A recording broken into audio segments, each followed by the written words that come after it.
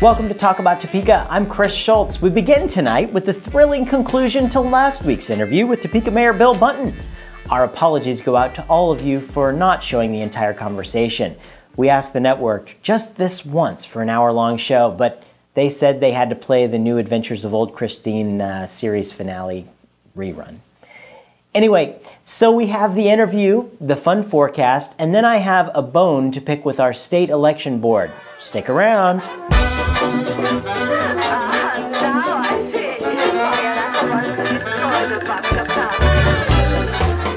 Why is it important? Why is this push to maintain Kansas Avenue? Why is this an important piece for our city to look at?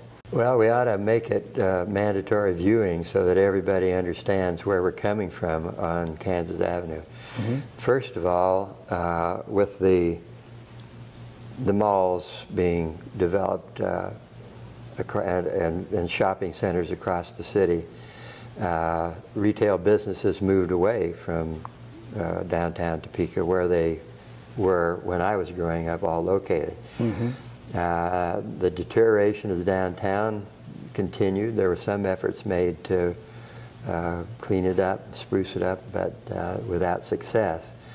But in the Heartland Visioning Program, we held 5 or 6 public meetings which were attended by between 5,000 and 6,000 Topekans. Mm-hmm. And their most important concern was the deteriorating downtown. Mm-hmm. Because of that, we gathered a group of people and talked about downtown, and people came up with ideas about water features and curved sidewalks and things, quite interesting. Mm-hmm. But it seemed to just kind of die. Mm-hmm. And then when it came up again, why we hired kind of an RGM or something like that, whatever the Omaha company was that dealt with downtown development. Mm-hmm. They developed something, and again the city council wasn't all on board. They said they didn't have enough information. We didn't have firm figures as to what it would cost to repair what's under Kansas Avenue as well as what's on Kansas Avenue. Sure. We didn't want to we wanted it to be a public-private partnership so that a certain amount of money could be raised for the aesthetics that mm-hmm. would go along with the necessities. Mm-hmm. The result of all that has been that it slowed down again, but I have appointed a committee that has met twice. We now have firm figures on what it will cost to repair the street, the stormwater sewers and the water lines and the sewers mm-hmm. Underneath Kansas Avenue. There also are gas lines and electrical lines, and mm-hmm. they will be improved by the companies that own them. Mm-hmm. But we expect to have now within 30 days a plan that will show exactly what the proposal would be so that people can look at it and see. And we'll also have an estimate of the cost of the 3 phases under the avenue, on the avenue, the aesthetics. It's estimated that it'll cost about $6 million to do 6th Street to 10th Street. Mm-hmm. That sounds like a lot of money until you consider that Manhattan is spending $200 million on their downtown, mm-hmm. Issuing star bonds. We're paying cash, and it was brought to my attention by the Chamber of Commerce people in Topeka mm-hmm. that these companies that come to Topeka, like Mars and Bimbo Bakery and Home Depot and Target, and there are others that are looking at us too, mm-hmm. they all express a concern about the downtown area. Mm-hmm. If it is a junk pile, then that's a negative for us. Mm-hmm. But the bottom line is this. You have initially, in almost every issue, you do something or you do nothing. Yeah. If you do nothing, then the deterioration continues. If you do something, it costs money. Yeah. We have a budget in our city of $250 million a year. Spend $33 million a year on police protection and another $22 or $3 million on the fire department. And to spend funds that are available already. We don't have to raise taxes to direct the money to the downtown. To spend $6 million of public funds seems to me to be a bargain if we can make this city something special again. And of course, we have been traveling over the 7.5 years that I've served as mayor. We've been traveling to places like Little Rock, Arkansas, Oklahoma City, Omaha, Des Moines, Sioux City, coming up here, yeah. Davenport, and then they're going to Colorado next month. These are all cities that succeeded in taking their downtowns and making something about it. My father used to say that will alone is great. All things give way before it, sooner or late. Even death sometimes must wait for such a will. If we have the will to make this work, we can do it. Yep. And we do have it, and we will make it work. And there are people that are apprehensive about it, and I understand that, but we're not going to do nothing. You can't, especially when things are falling apart, you know, and then it's time to do the responsible thing and take care of them. You know, you see a lot of things. You know, the Capitol Federal building that's just gotten its rehab. I mean, it's really a spectacular accomplishment that they've done down there, and there's a lot of people are on board with this, just like Capitol Federal. And I mean, how do you see that? I mean, the businesses, the business community, how excited are they about it? I've been told that virtually every business that's downtown is on board. It's going to be a hardship for them because from time to time the street in front of their business is going to be under repair. I think that's one thing that's good for me. I care about you know, out in front of my store, if they're going to replace the street. That's one of the things that I'm glad that they're taking a little extra time and doing it the right way, making sure the figures are done and making sure everything is gelling, because the last thing I want is to close down that street in front of the store and then 6 months later have another water main break or, you know, something else that does the same thing. I mean, those are the types of things that can really hurt businesses. And one of the things I got involved with a lot is to make sure that, you know, that the small businesses were looked after. You know, that was one of the original things, and to make sure that those types of things didn't happen. And I'm seeing that people are doing a good job. The city, I think, is doing a better job. There's a call that people don't want to get this wrong. You know, the people at the city level, and from my perspective, don't want this to be wrong. They want it to be right. They want it to be a success, and it's not rather a, you know, let's just write a check and throw money away. And that's not the case. It really is taking the time and doing it right, and I think that's what everybody wants to do. Well, we're going to present a program, and if it's the right program, and it will be, I'm confident of a success, but I cannot imagine, if I was a business owner down here and watching the deterioration as it's gone along and seeing no one that wants to come to be of assistance, that would be a sad day. Yeah. But we're determined to make this downtown vital again, and I believe we'll be successful. Yeah. Some people are concerning the private dollars. I've been concerned, well, how are you going to raise $1 million or $2 million? I don't think that's a problem at all. And I'll tell you this quick story, if I may. Sure. I was just sitting in my office one day, and this young lady came in to see me. Her name was Joanne Morrell, and she sat down and said that she had been to Kansas City and seen a Children's Discovery Center and thought we should have one here. Well, they talked about having one actually downtown, and hadn't gotten off the ground and what have you. And as she talked, I said to her, "Joanne, how much money are you going to need to make this thing go?" And she said she thought she'd get $2 to $2.5 million. I thought to myself, oh, for heaven's sakes, I don't know how this young lady's going to be able to do that. Yeah. Well, it shows you how dumb I am, because she's raised over $7.5 million. It's doing incredible work out there. It is an absolutely remarkable place out there, and visitors are coming.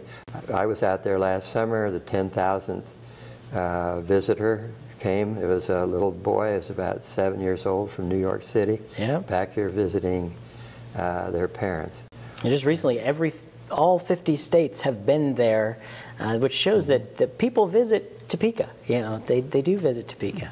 The state Capitol building is almost done, and that's going to be a draw for downtown. Plus, there's a visitor center that they have appropriated the final dollars for, and we can, well, if we can do that, well, I think that'll be a real positive for our downtown. And I hope I can live long enough to see the day when you can have Easter parade on Kansas Avenue. I think there are going to be a lot more things happening with downtown. I mean, Vince Fry with DTI is doing a wonderful job. I'm so glad to see him at the helm down here. You see him walking in the store. He's on the beat and making things happen. So we've got a strong core of people who are really dedicated to making something great happen in Topeka. The committee that I have, which includes Vince Fry and includes John Dicus and Mark Ruel, who is head of Westar, and others, have Jerry Farley, president of Washburn University. Those people aren't used to failing. You're right. Yeah. And they will give us the leadership that we need to make our downtown once again vital and something special. Yeah. And if I may just close this subject, Sure. I've said this many times, that Topeka is the capital of a great state, and we do ourselves no favor by letting our downtown deteriorate with empty buildings and deteriorating infrastructure. And we have to be. You might notice I'm committed to this. Yes, and I'm glad you're committed to it. You know, because we really do. You know, I believe downtown's the heart of the city.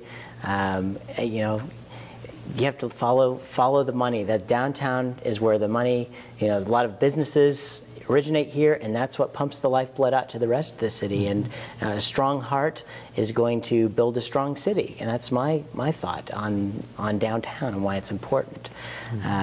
So I want to ask you just a couple more questions on a different note about politics. If you're in politics, you know, one of the things you don't really think about is that people don't know you, but yet half of them like you and half of them hate you. How do you kind of acclimate yourself to that, knowing that people who don't know you may completely despise you, or people who don't know you may just think you're the greatest thing ever? Well, I think you're wrong, Chris, in saying that half despise you and half they got like to push a little different margin. Because yes. The truth of the matter is, for most of us, they don't even know I'm mayor.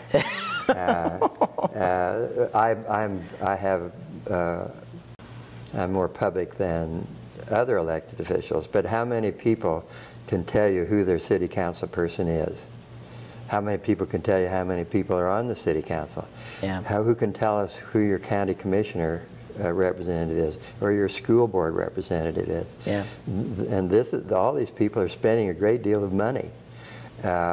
We have our elections for city offices, that being for the mayor and the 4 or 5, depending on the year, council people.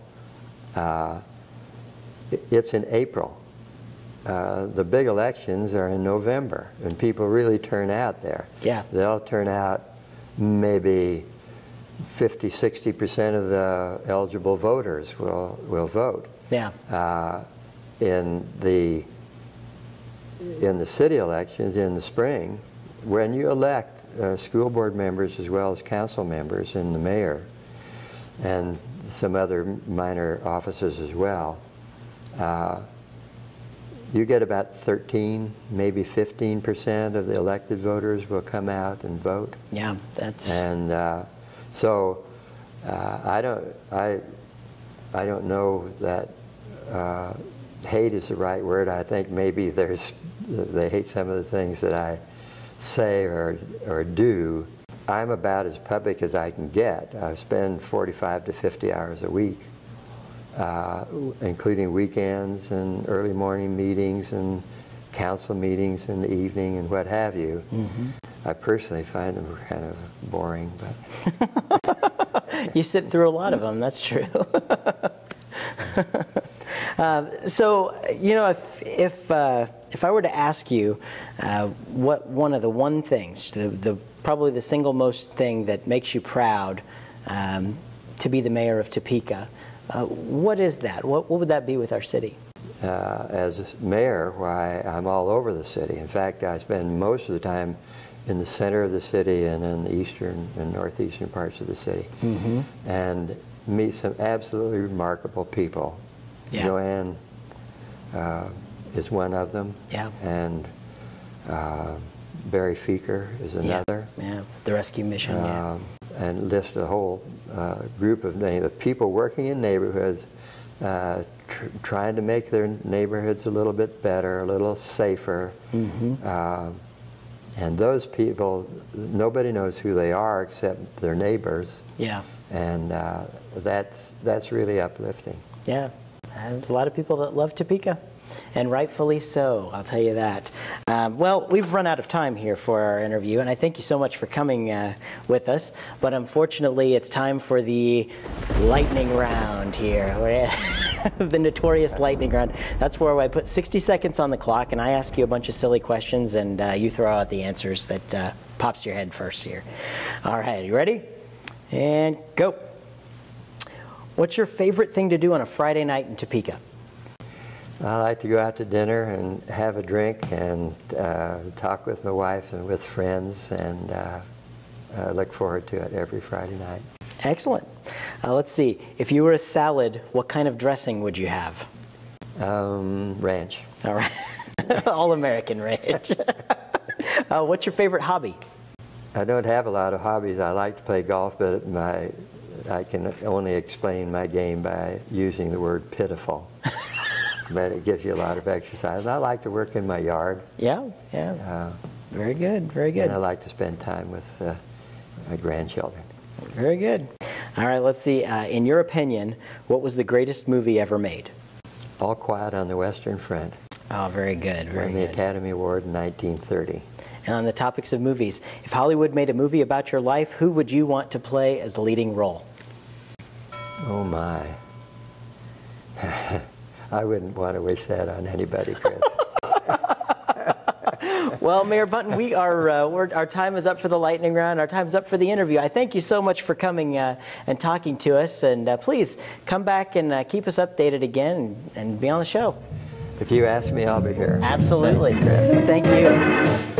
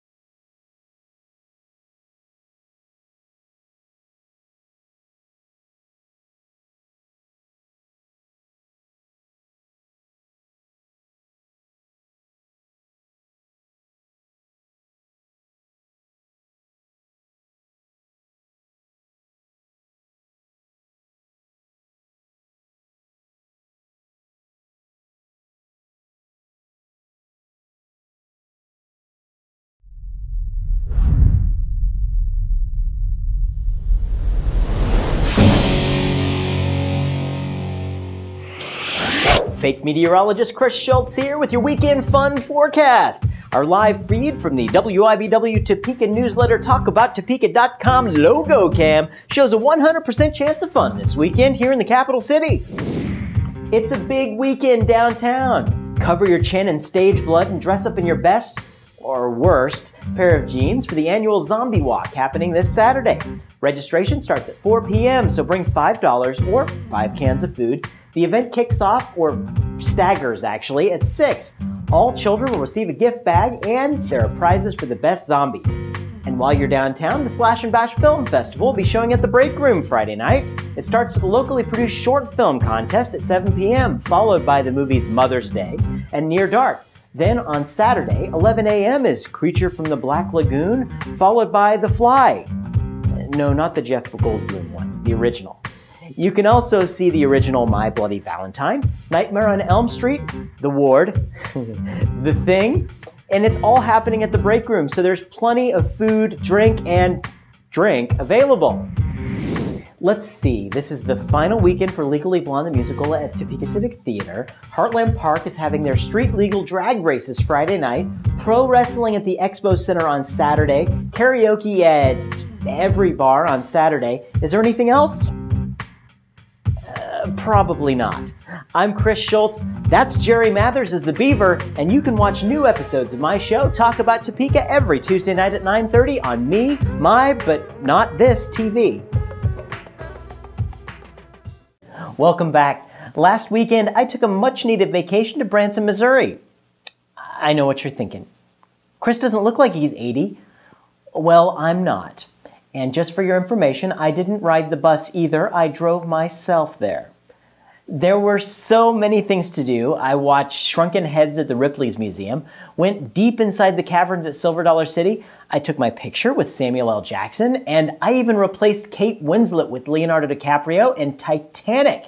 It was a great trip that made me feel like the king of the world. For me, highlighting all the events in Topeka and always talking about the virtues of our great state for months on end, I needed a little break.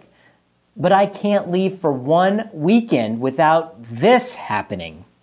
Officials in the state of Kansas have been looking at the process of how to take Barack Obama off the ballot there. Duty to do a good faith effort in every case and to hear whatever facts are relevant in every case. The debate raged on outside the memorial building.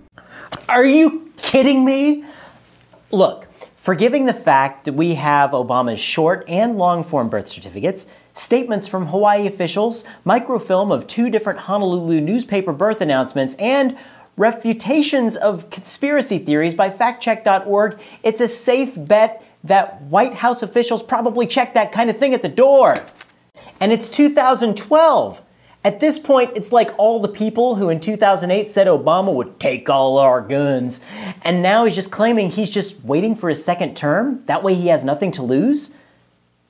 Yeah, nothing except the support of the House, Senate, billions in NRA lobbyist dollars, and Moses, I guess.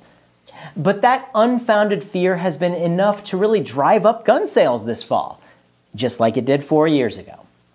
Now, here's the thing. The Midwest, and our state in particular, is most often mentioned as a punchline.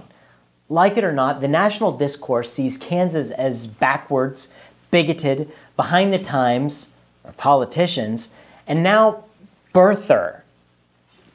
That's a pretty big stain on our resume. It's right there below where we became the first state in U.S. history to defund our Arts Commission. Actually, most of these pages are about a church. Anyway. Now, Secretary of State Chris Kobach is nothing if not consistent, known for the writing of some of the nation's toughest anti-immigration laws.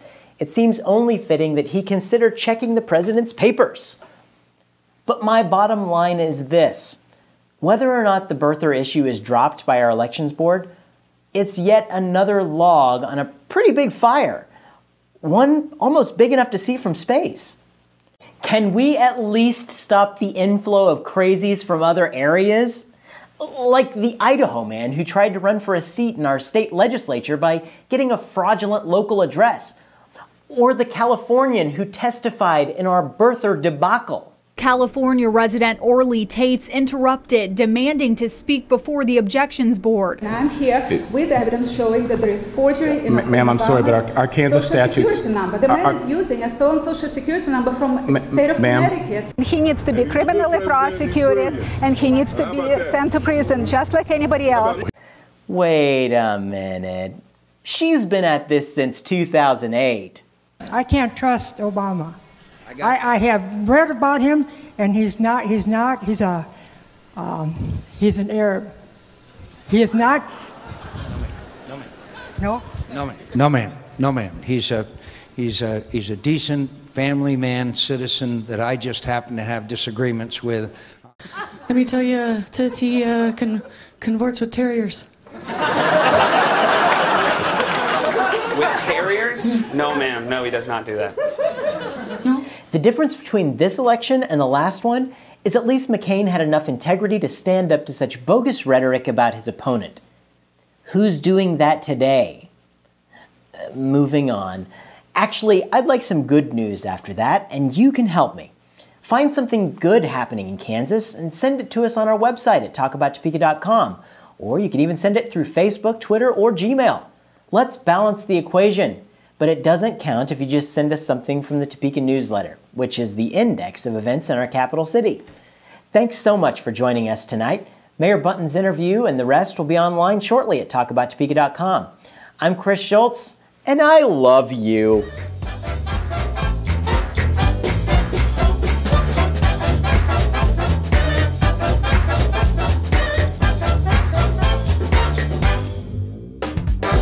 Obama supporters also pointed out that the president's own mother was born in Kansas.